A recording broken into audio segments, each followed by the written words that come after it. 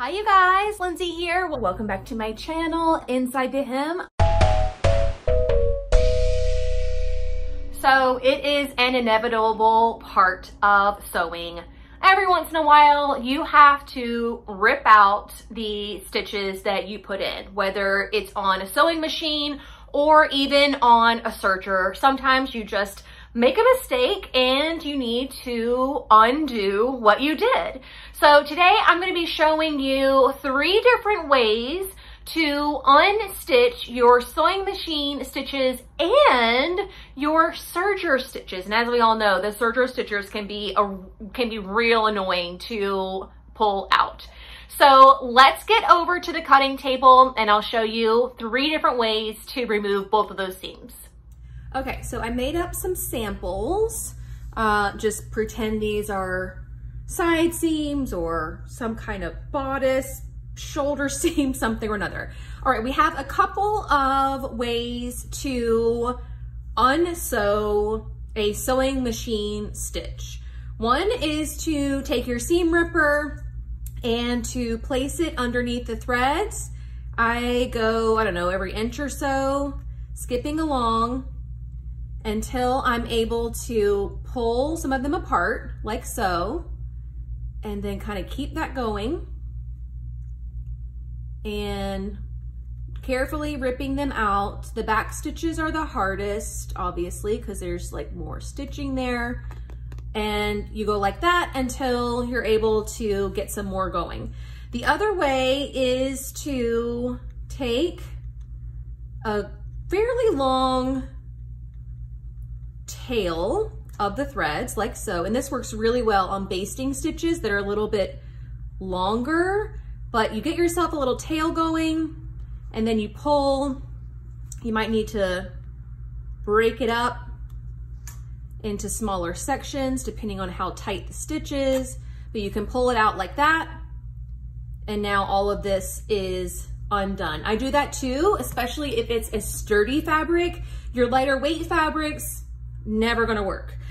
They're just too delicate, and also if you're pulling on anything that is like on the bias, or I don't know, it can get really dicey doing it that way. Another option is to utilize this little red ball that's on the end of your seam ripper. You might have noticed it there and never really knew what it was for. And its intention is to be kind of a guide for the seam ripper to be able to just slice through all of this entire seam. So you have to get it going a little bit. So just come in here toward the end, pick out a couple of these stitches, especially the back stitching stitches, like so. You should be able to lay your fabric down, place the ball on the table and the like pointy part face up, and then you can rip right through like this. So this works well, again, on sturdy, stable fabrics, but on lighter weight fabrics, and even sometimes more sturdy fabrics, this can go a little haywire and it can cut into your fabric. And when you're cutting with the seam ripper, it's cutting along the seam line. So it's a little bit unforgivable.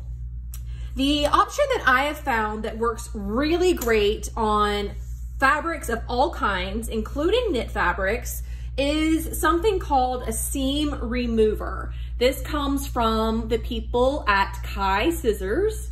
So you know the blade is going to be extraordinary and the product is going to be very well made. And the way that this works, it's really simple. You sort of take the blades are encased in like this little plastic casing. So if you have seen something similar that you bought in the beauty aisle of your convenience store or your pharmacy, it does not have these little plastic protectors around each blade. So those, similar to how the seam ripper did with the red ball, can kind of go haywire and just cut into your fabric.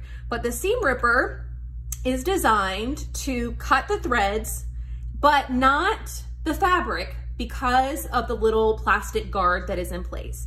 And you can see I'm barely touching the threads and I'm not touching the fabric at all. As the fabric separates and the threads are exposed, that's when the seam remover comes into place and you can easily remove this. Cool, right? I love, love, love the seam remover.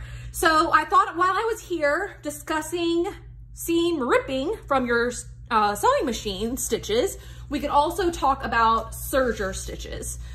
So it's annoying, I know, but every once in a while you'll serge something and you need to take it out for one reason or another. I think the more traditional method is to come in and just start, you know, seam ripping, cutting all these threads. You have a million little threads everywhere using your seam ripper. And certainly that is still an option. You can also take some like embroidery scissors. I like these with the little curved scissor. I don't know, what's that part called? Because you can get in under these threads. And you know, there is a right side and a wrong side to your serger threads. The right side is the one that has the stitch going down the middle and the wrong side does not. So find the right side, slip the embroidery scissor underneath and cut. Slip the blade under and cut all the way down. And then take your seam ripper to the wrong side of the serger stitches, pull up one of those, and then you'll be able to easily pull away your serger stitches that way. So then I thought, why not try the seam remover on serger stitches as well? I love it so much for the sewing machine stitches, so why not try it here as well? And lo and behold, I came up here right side up and you can see all those threads are exposed, and I just started sawing gently, barely putting any pressure on, and eventually it gets going and you're able to quickly and easily cut through all of those layers of threads all at once. So this little guy is like $6 on Kai's website. It comes in 3 different colors. I don't think you get to pick your color. I think it's just randomly chosen, but just so you know, there's all the colors. They're all beautiful.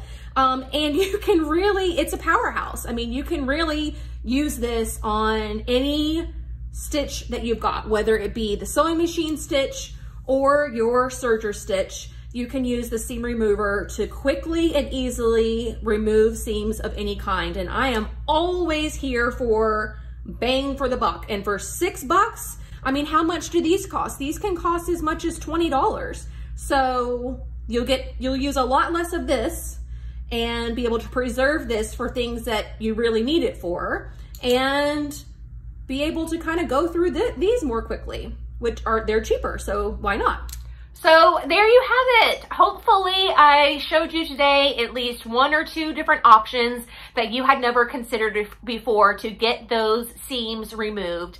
If you would like to get a Kai seam remover, check the description box. I have got a direct link to where you can find that on their website, as well as a coupon code that you guys can use over at kaiscissors.com.